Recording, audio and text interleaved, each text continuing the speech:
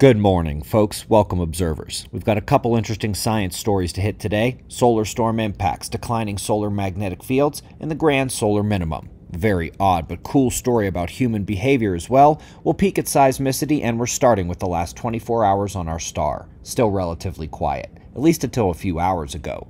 The coronal hole is directly facing Earth today, but my next few hours will be spent determining if this solar flare, which reached almost M8 class, released a CME. It looks like the answer is, well, maybe. Solid pop. We'll be sure to be sure about that before we speak again.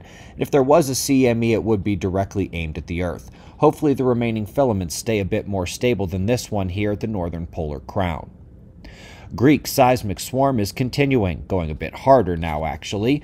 Really hate to do this, but if you live within the blast zone of Santorini, maybe just take a vacation, go visit mom, something, at least until this uptick swarm dies down a bit. Up next, this is wild, and I wonder if there's more to it than a notable curiosity. Humans in large groups tend to begin forming little vortices. This is the same thing that happens in liquids and plasmas and electrical activity in the heart.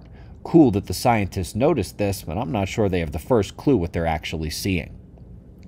Excellent paper up next, seeing detailed information on how the solar storm dynamics disrupt and interfere with GNSS and GPS capabilities. That connection has been observed and known for a long time, but now they're actually watching the disruptive activity taking place from magnetospheric impact to ionospheric currents.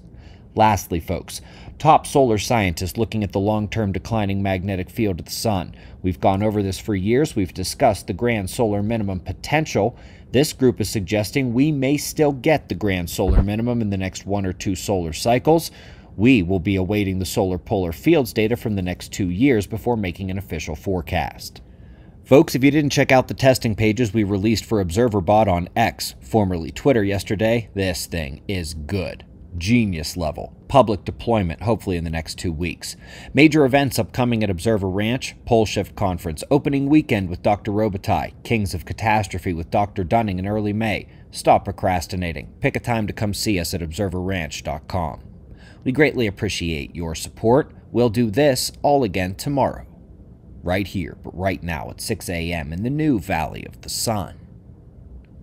Eyes open. No fear. Be safe, everyone.